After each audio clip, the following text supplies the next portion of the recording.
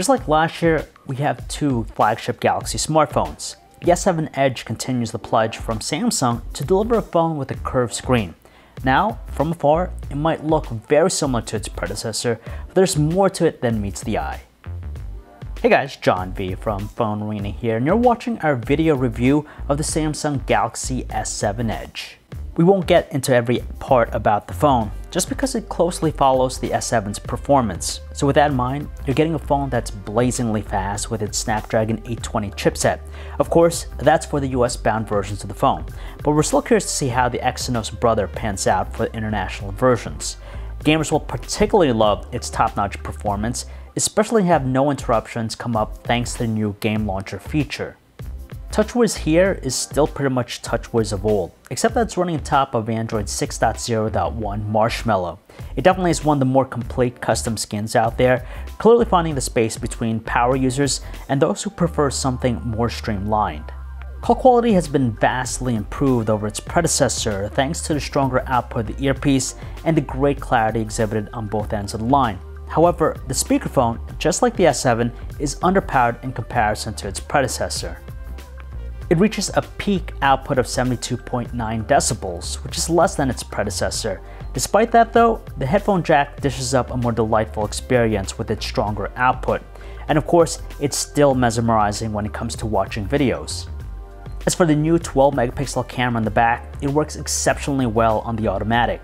Photos captured by it are superb as always, but the biggest improvement is in its low light performance. In fact, the larger 1.4 micron sized pixels it captures, in conjunction with the new dual pixel technology for faster focusing, makes low light images appear brighter than its rivals. And that's without too much noise or degradation to its overall quality.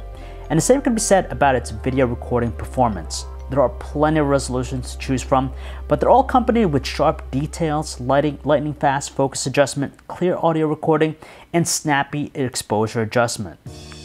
Well, something weird happened when we pulled it out of our pocket. We noticed that the camera lens was cracked. It's tough to say what happened, but maybe something hit it squarely in the middle to cause it to shatter. That's a little bit concerning, but we hope that our case is an isolated one.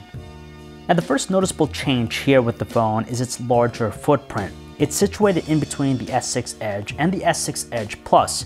What's really important to note is that it doesn't feel like a phone with a 5.5-inch screen, just because they're able to trim the fat and keep its screen-to-body ratio at an impressive 76.09%. Best of all, they've improved the design by eliminating the taper we saw with the metal trim bezel on the S6 Edge last year. So it isn't as sharp around the edges anymore, and when you combine the fact that it adopts the Note 5's curved rear edges, it simply makes it more comfortable to hold than last year's offering.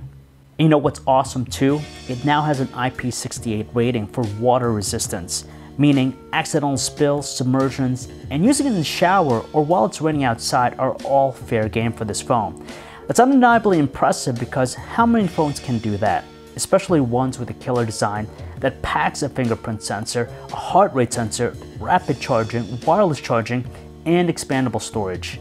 None. And that's exactly why Samsung's design is a benchmark.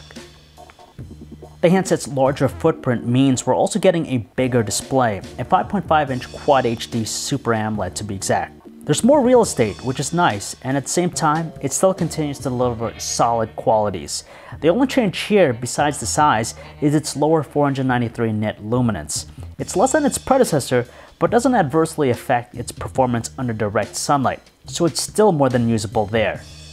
Last year's introduction of the dual curved screen merely brought on features we thought of as novel at best.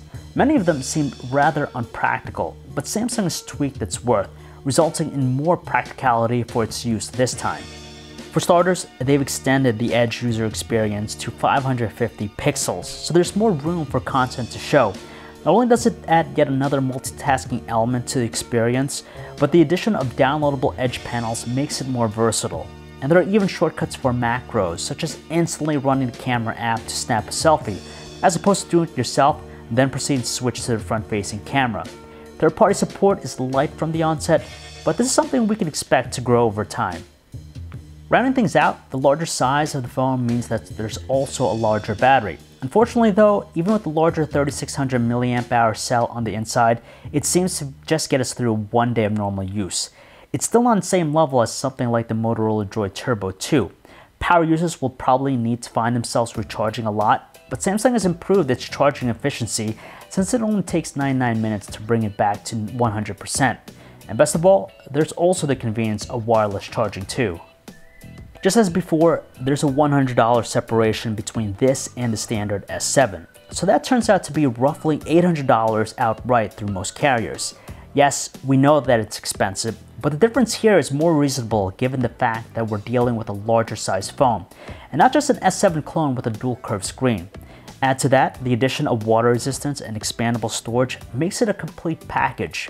If money's no concern to you, or you simply want the best of the best right now, the Galaxy S7 is a superb option. Rarely do we have a phone that packs so much cutting-edge technology into one single device, but we do have it here. The only thing to consider is whether or not the size of the phone is to your liking.